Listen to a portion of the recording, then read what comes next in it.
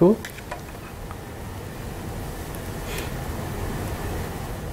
Is the audio coming out fine? The audio? No. Yeah. Oh, yeah. Yeah? Yeah. All right. Cool. So this is just a short overview of writing shell scripts in Clojure, or to be more specific, Clojure script. I had some data manipulation from JSON files and endpoints that I was doing, and it was getting really hairy doing it with a combination of JQ and JavaScript and some shell tools. And I thought, well, Clojure has a lot of great standard library functions for manipulating data. So let me try using Clojure or Clojure script to write my shell scripts. And then I started looking into this, and I'll just share what I've learned and some of the useful functionalities that I found for doing that. So this is writing shell scripts in Clojure script using Planck. What is Planck? Planck is another REPL, similar to your lining in REPL or your boot REPL. Planck is this, it's a Clojure script specific REPL. I think it runs on top of the JavaScript core engine, and it's available for at least Mac OS and Linux. I'm not sure if you can get it on Windows. They don't say that, so maybe not. But it's very lightweight, and for shell scripts, the thing that is really important is it starts really fast. So, well, let's do a comparison. If you start your line REPL versus your Planck REPL. So, line REPL, still taking time, Planck is ready, right? So that's the main difference for me. In shell scripts, you don't want to wait for the REPL to start and to stop. You just want it to completely execute very quickly, and Planck gives you that ability. So being a Clojure script REPL, Clojure script traditionally lacks a lot of the tools for interacting with files and the shell and things like that, because it's targeted more at the browsers as the first sort of target platform. But Planck includes a lot of these things. So I'll walk through what all those functions are in Planck and how they can be used. So the first one is invoking external shell tools. So if you're writing a shell script and you want to invoke some shell tool that already exists, you can do that in Planck using the sh function. It's built into the Planck shell namespace. So it's just straightforward, just the name of the command and the arguments. And what it gives you back is this triple of the exit status of the command, the standard output, whatever was printed there, and whatever went to standard error. One thing that keeps tripping me up when I don't use this for a while is remember to separate the command and all the arguments as separate strings. If you send it off as one string, it's going to give you an error that makes no sense, and it's really hard to debug. It says launch path not accessible. That I spent like a lot of time breaking my head over that error and Googling it and Stack Overflowing it, and then I realized that I just have to separate the command and the arguments. And just like any other Clojure thing, once you've executed this, you can manipulate it however you like. You can print it out or anything else. Cool. The second thing that's quite useful for shell scripts is getting all the command line arguments that are passed into the shell script. In Planck, they go into this global variable called command line args. So I have this script here called args.cljs, and all it does is it prints out the command line args. So if I just execute that with these are some arguments, it's just going to print that right back out. Cool so far? Any questions? The next one is writing and reading files. So in Clojure script, slurp and spit that exist in Clojure are not present by default, but Planck includes these in the Planck core namespace. So they work pretty much exactly how they work in, sorry, let me just start this again. So they work pretty much exactly how they work in your regular Clojure stuff. Once you've required it, you can just use slurp. So I have this file, let me show it to you. It's just some lyrics from a song. So when you slurp that, you get that as a string. And similarly, if you take some data, you want to put it in a file, you can spit that back out with Planck. And now you can see there is a math.text in here with the result. So pretty regular stuff. One nice feature that I like with Slurp is you can give it a URI. So if it's like maybe some JSON data or an endpoint or an API that you're accessing, you don't have to shell out to curl every time. If it's a GET request, you can just slurp it. So this, for instance, will go to that URI, give back whatever response it is. In this case, it's a JSON response. We can go to that website and see. One sec. Yeah, so it's just a regular JSON response, and Planck will just kind of download that remote endpoint for you and give you the result in a string, a JSON string. The next one is getting data from standard input. So usually when I write the shell scripts, I try to make them as independent from the data they're reading as possible. So I try to like pipe the data in rather than read from a specific file or something like that. So in Planck, you can do that by requiring the in special variable and the slurp method. So you can essentially slurp the in stream, and that way you can read whatever standard input has. So for example, we have this file, standard stdin.cljs. So I require slurp and in, and just in this case, it's like an echo, so it just prints it back out. So if you do something like echo hello, and you send it off to Planck stdin.cljs, so it's just going to print that back out.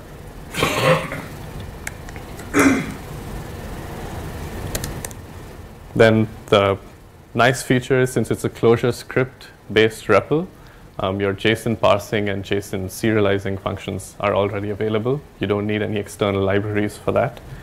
You can, so as an example, what we'll do is, again, forgot to start Planck. So require this. So now I'm setting data to be this data from the remote endpoint. So it's just a string of JSON text. And then this is the JS interrupt syntax in Clojure script. So from the JSON global variable, call the parse method.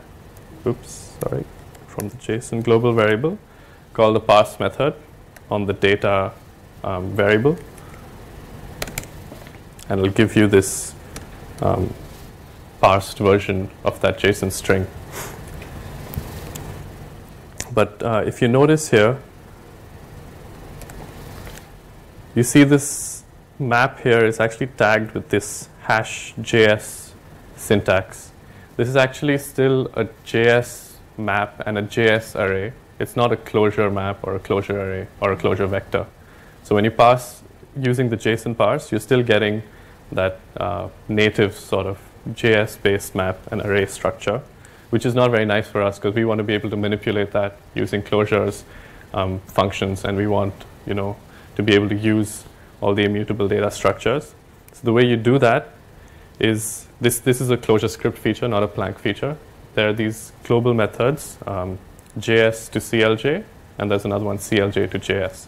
So what this does is take that native JS object and map, or basically an entire structure of that. It can be as deeply nested as it is. And if you pass it to that, it'll then convert it into the Clojure equivalent. So now it's a Clojure data structure, and you can see there's no hash JS and stuff anymore. One thing that we have lost is previously when we parsed it, the keys in the map were keywords. Now they've changed into strings. The keywords are still pretty useful because keywords in Clojure are functions, and you can use them to access the maps.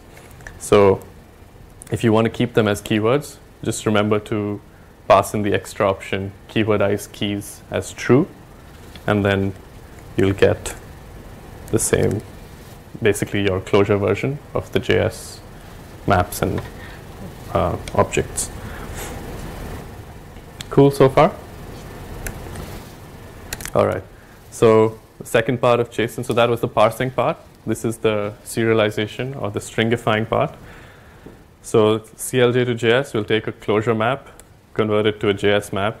It basically just looks like the same thing with hash JS in front of it. You can manually construct these literals by hand if you want. You could do hash JS 1, 2, 3, 4, and I've got that JS literal. But most of the time, it's preferable to just work with the Clojure data structures and then at the end convert them back out to JS. So similar to before, instead of .parse, this time we call .stringify, and it takes the Clojure map, converts it to a JS map, and then serializes it using JS, using the JSON stringify method. If you do it directly without the CLJ to JS transformation, then you get a whole bunch of crap. And most of the time, I think we don't want that. So remember, if you're seeing that whole bunch of crap, it's probably because that CLJ to JS has been forgotten.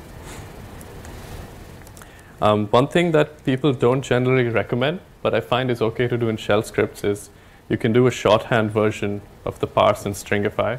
So instead of doing .parse JS/JSON, you can directly use JSON.parse and JSON.stringify. The reason it's not recommended is if you or some other library overrides the JSON global, then it's not gonna inform you that something's gone wrong, whereas the other method does. But mostly my shell scripts have been, at least the ones I've been writing, have been pretty small, and I know the dependencies they have. So that sort of succinctness is worth it in this case. But yeah, it works basically the same way. So it'll give you the same results.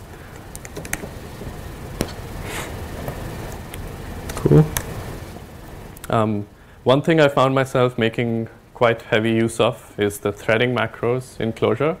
I find basically when you're writing shell scripts and piping your data through various tools, the threading macro kind of emulates that.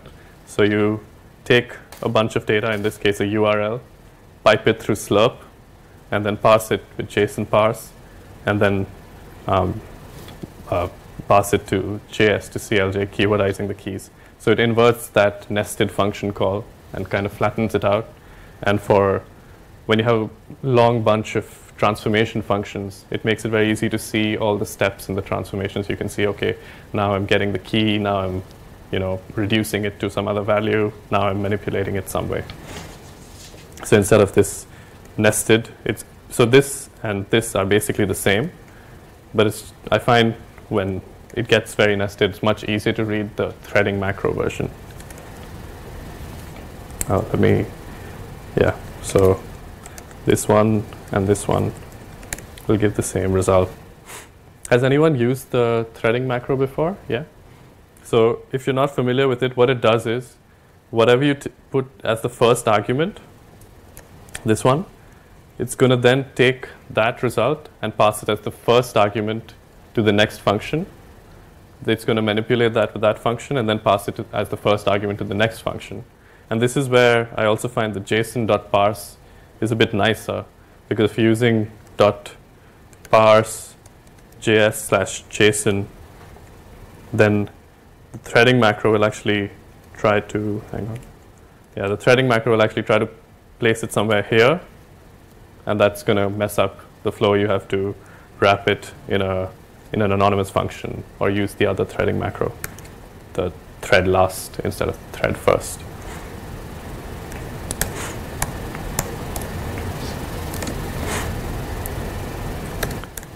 Cool. So that kind of wraps it up. I have an example script that I can show you.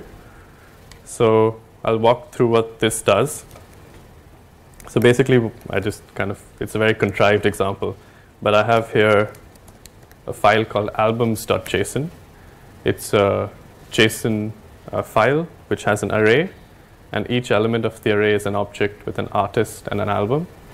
And what this script will try to do is, for every item, so basically tries to count all the number of albums each artist has and then sort it in descending order. So the artist with the most albums is going to be on top, and then the next one and the next one. So we start with this shebang line. So it tells the script to be invoked with the Planck interpreter. Then I require slurp and in. And here I've kind of separated the input parsing section. So getting the input JSON, converting it to Clojure structure, and storing it in a variable called input. And the reason is that, well, part of the reason is what I want to do in the output requires the thread last macro, and what I want to do in the input requires the thread first macro. And I've separated those things out. The other option is there's another version of the threading macro called the as threading macro, and I'll show you what it looks like. This is the same file, but using the as threading macro. And what that does is it still lets you pipe your data through that pipeline of functions, but now you give it a name. You give it a sort of placeholder symbol. So you say my input is called D. After I slurp this D argument, whatever that result is, now that's going to be called D. And then after JSON parsing it, whatever I get from that, that's going to be called D. So now I can kind of, whether that D is the first argument of the next function or the last argument or whatever argument, doesn't matter. You can just put it in the right place, and you still get this pipeline of functions. It has a few more parentheses than the other version, but I think, like potato, it has its benefits as well.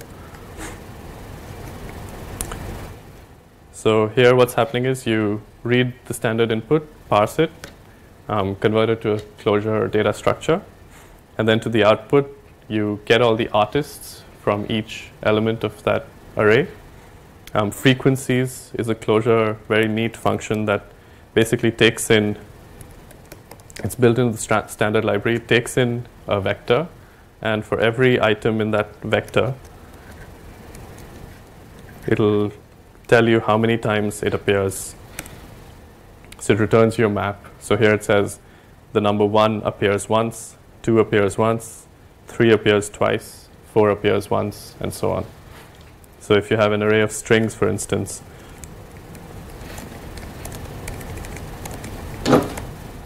it'll tell you cat appears twice, dog appears once.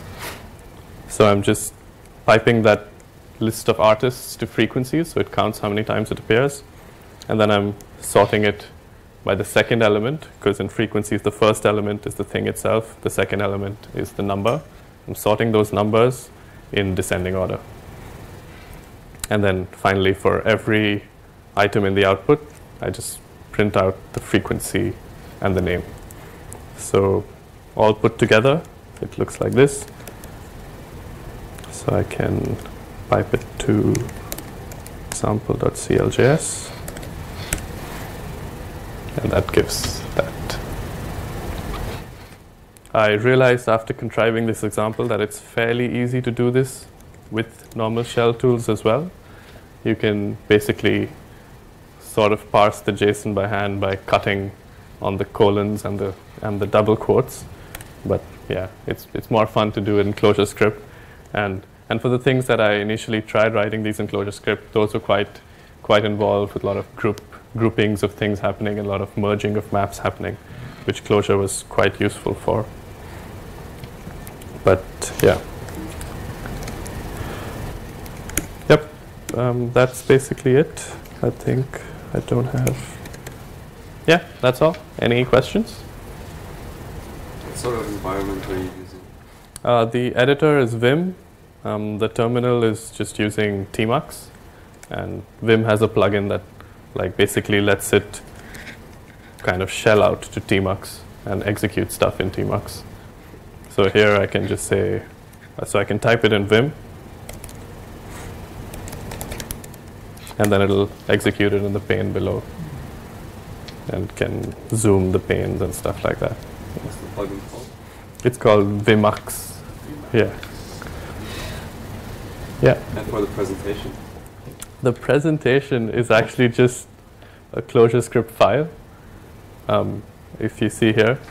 And if I zoom it out, you'll see it's just a really long file with a lot of spaces in between. So you made it manually? Or? Yeah, I made it pretty manually. And what I did was, if you notice, every slide starts with this comma followed by the title of the slide, right? So I have a little function, I have a little mapping here in my vimrc. So basically it looks for 2 line breaks followed by a semicolon and a space, and it jumps to that. So it jumps to the top of that. So when I press that key binding, it goes to the next slide. The next slide. Nice. Yeah. So it's yeah, not much is actually happening here. Yeah. Oh, the fonts, I actually found this program while I was looking at something else called Toilet. So if you take a piece of text and send it to this program called Toilet, it'll format it nicely for you, and you can pass so they have some pre-built fonts and things like that. So that's how I got that. Toilet, and then you can say there's some arguments for colors and stuff like that. Yeah. That's about it. Cool. Anything else? All right. Thank you for your time. Feel free to ask me later.